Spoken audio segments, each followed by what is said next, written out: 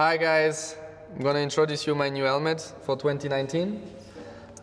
So I changed the design slightly for this year.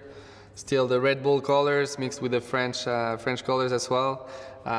Blue, white and red all over the helmet.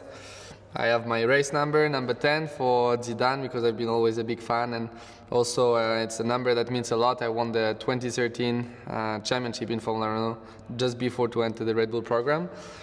So it was an important year to me. French flag again at the back on top of the helmet. I have some tributes with the V, which is for Valentin, one of my best friends that passed away 2 years ago, and also for Jules, the JB17 in the French flag on top of the helmet. And then, yeah, basically this year I wanted to put a quote on my helmet, so work out, dream big, which is something I follow since I'm young. I have my new logo on the back as well. Hope you like it. And then yeah, that's about it. I really wanted to keep the French color on my design for this year. So I hope you enjoy it, and hopefully it's gonna be a fast one.